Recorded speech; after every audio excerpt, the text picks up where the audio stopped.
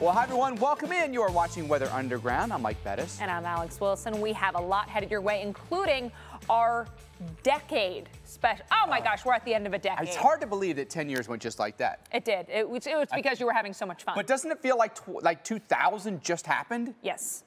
Yes. We were so excited from 99 to 2000. And now... I know. Well, 2020, I feel like, I mean, I know we were excited about 2010, but I feel like 2020's got like a little more. It's got some more vibe got a to little it. more It's like some pizzazz. mojo or what? Yeah, totally. I'm excited for it. So we're counting you down.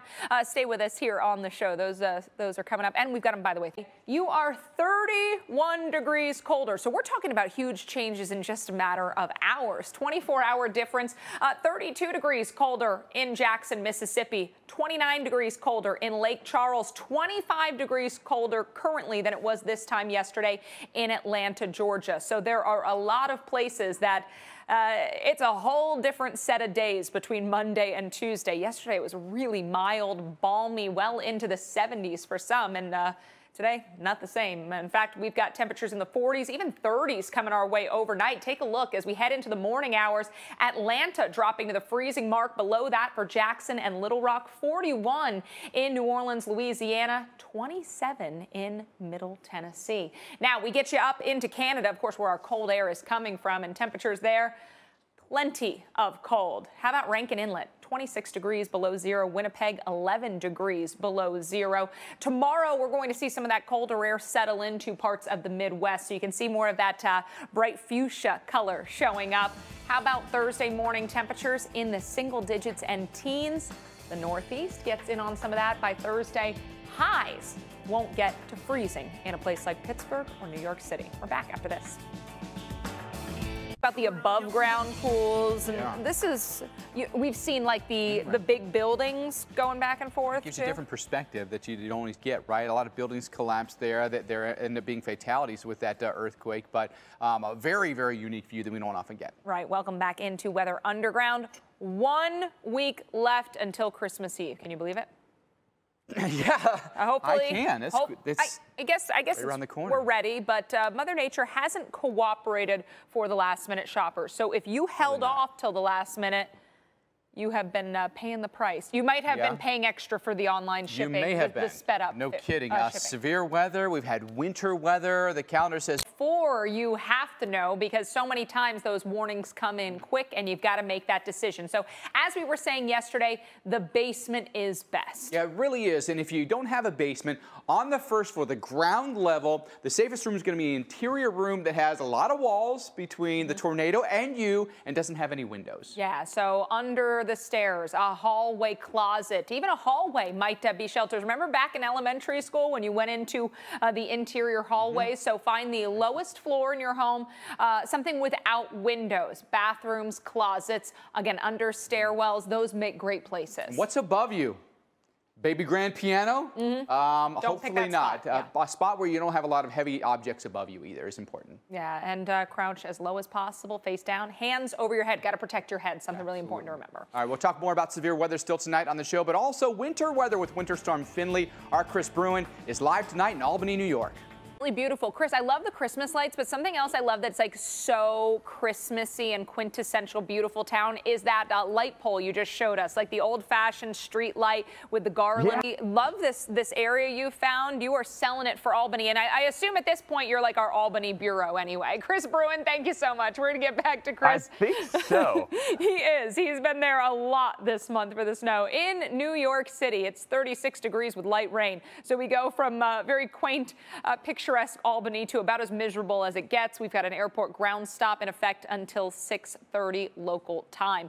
Snow into interior parts of the Northeast. As you look at the 95 corridor, that's where we've got that cold rain. Parts of Rhode Island and Connecticut, upstate New York, even North Jersey. That's where we've got some of that freezing rain.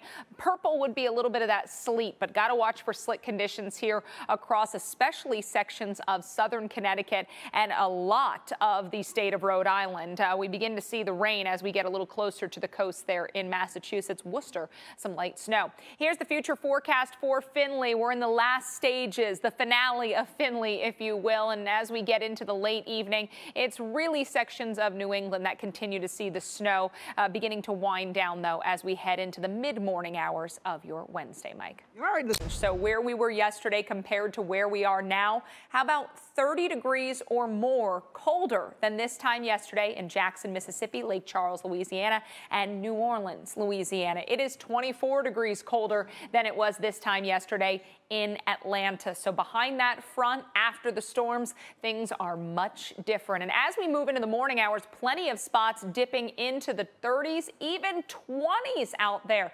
Nashville and Little Rock will be starting the day in the upper 20s. That cold air that's centered over portions of Canada, even making its way into the Midwest and Northeast as we head into the middle and end part of the week. So tomorrow, Thursday morning, you can see that cold air settling in. Syracuse, a low of 9 Thursday morning. Thursday afternoon, temperatures only rising to around 13 in Burlington, 22 in Buffalo, 26 in New York City. By Friday morning, more of those teens and single digits focused especially into interior parts of the Northeast and New England. On Friday, highs again sub-freezing in Boston, in Burlington, and in Buffalo, just at the freezing mark for the Big Apple. Here's your feels like temperatures. So when you factor in the temperature and the wind, it will feel like single digits above and below zero. Sub-zero feels like temperatures, what we're expecting on Thursday morning in a place like Buffalo. It'll feel like 9 to start the day in Pittsburgh, 8 in Chicago and Minneapolis. We get you into the afternoon and you can see not much in the way of relief. Buffalo feels like temperatures will be staying in the teens, below zero up there in Burlington. So the mountains of New York State and New England, that's where we're going to have some brutal feels like temperatures. Things begin to warm up, though, as we head into the weekend. And, of course, next week we're talking about milder temperatures ahead. Sault Ste. Marie, Michigan, Wednesday, 0. That's your high. Wednesday night, 7 degrees below zero. Thursday, that 19 is going to feel downright nice, right? Well, we are just getting started on the show. Coming up, we're going to take you to, well, the snow is falling and the Christmas lights are looking picture perfect. Magnifique. There's something about snow on Christmas lights that makes them a little bit better than Christmas lights on just like grass. Right?